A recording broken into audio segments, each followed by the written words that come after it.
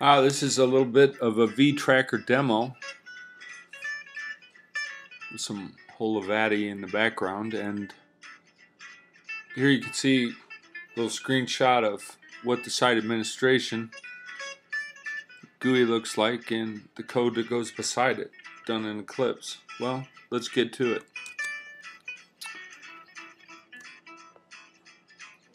So here you can see the site administration GUI, and we like this for a lot of reasons, but one reason is because the built-in users and groups works real well for us. Here you can see our users are there, and we can easily create a new user, add a user.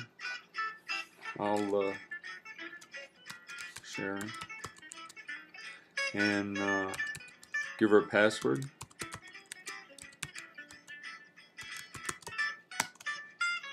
Oh, looks like I made a mistake.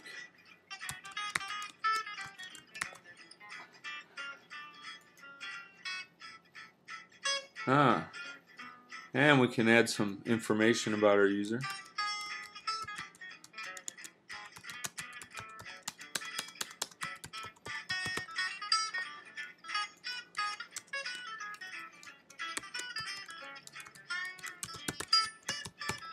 And the neat thing about this is the permissions.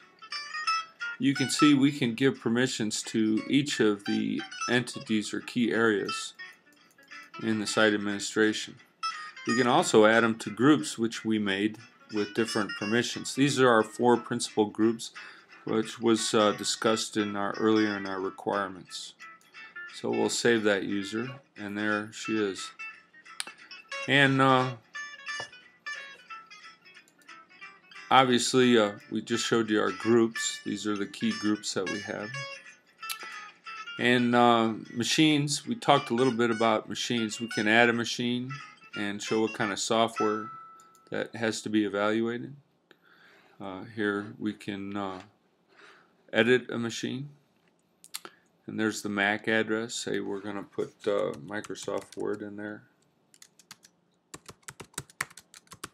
and there you have it.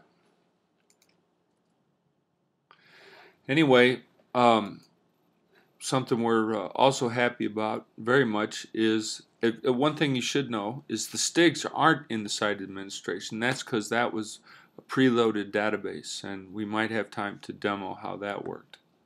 And here we have test cards. And test cards, this GUI is going to be changed a little bit, so it is a little bit easier to read. But for right now, it works. And this is a test card that was created. It's an incomplete test card, and say we're going to do this test card. And we change this. This was done by the observation method, and we're going to pass it. And there we have it. So we save those results on that test card. So the code behind this is also quite exciting. This is Eclipse view of the project, and each of the key entities in the database has a model, and the model, as we'll pull up the machine model, there you can see the classes that Python code uses to create and talk to the database. And the test card we'll show you right here.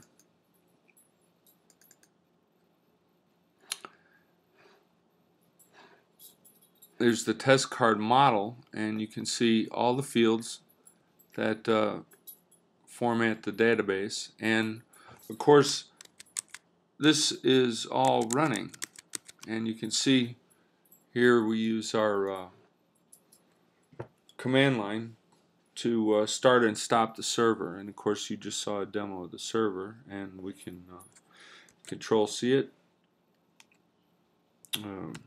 and we stop the database. Or to start the database, we have a command right there. To start the server, and there you have the server restarting. Takes a little while to load it all, and there it's again working, and we can go back and look and make updates. So there's our software, and there we have it. And one other thing about this administration interface that we like a lot is it shows a record. This is a record of the test card that we just changed. So there you have it. I hope you enjoyed it, and thank you very much.